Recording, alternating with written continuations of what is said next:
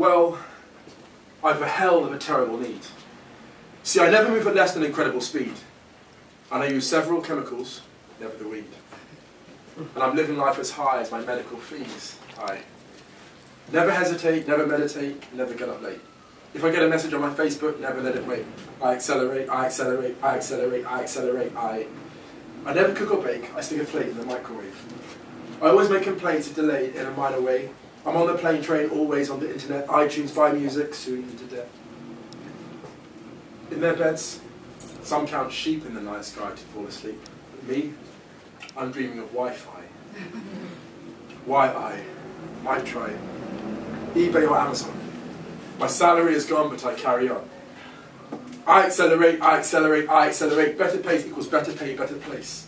I'm a renegade, I'm a renegade, I'm a renegade. There, Musa. You're a rat who will ever race, ever race, ever race, ever race, ever race. I accelerate. I accelerate. I will never change. I accelerate. I excel, all right. I excel, all right. I excel. Right. Raise your hand if you have or you've ever had body issues. You're all lying. Every single hand should be up. By force. Hands up twice. Yeah, twice. 3 times if I could. So I come from a West African background. I come from Ghana originally, and I've always been called too skinny. You know, when you go and meet family members, they say, "Ah, you're too skinny, eat some food, put on some weight, how will you get a husband?" That's the main concern, that you won't get a husband due to, you know, not having enough meat.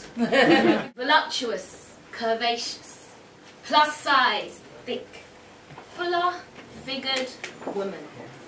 I admire the way your excess flesh equates to excessive sexiness. The way your meat decides to hang from your bones. A structure that causes male hormones to rage around erogenous zones. The hysteria caused by the extended curvature of your fleshy derriere. It appears to defy gravity as it just sits there. My heart genuinely sings at the fact that despite being gawped at and possibly referred to as fat throughout adolescence, your confidence remains intact.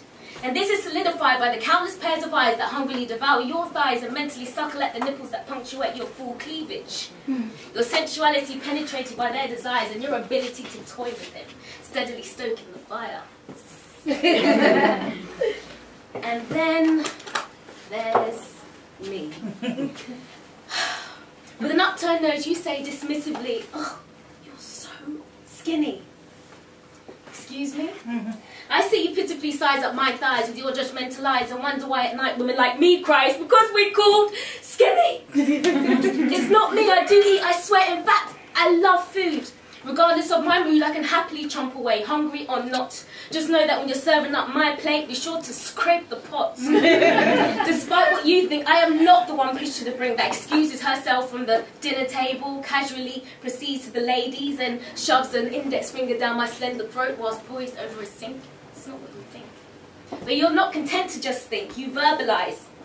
You need to put on weight, you need to gain some weight, you need to eat. If you eat so much, where does it all go? Well, I don't know. The truth is, my mum's side of the family is incredibly slim and my dad's side of the family consists of mainly petite women, but then there I go. Before I did poems, I used to be a rapper. I was always told you should write about what you know instead of rapping about life in the ghetto and killing. I wrote raps about playing with Lego and doing it from the paper round.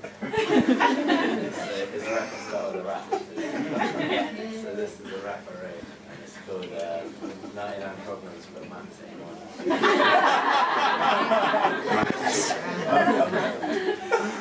Just imagine my hip-hop honeys.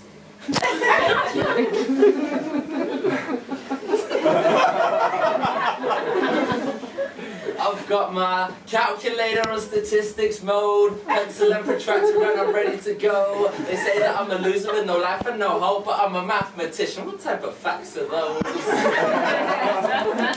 If you grew up with some since you were 3 1/3 and could be talented with numbers without being a nerd, cause to me, that don't seem irrational like certain. If you don't like my logic, then just listen to my words. Now I may not be normal like a distribution curve, but if I don't fit in, well I don't give a standard deviation.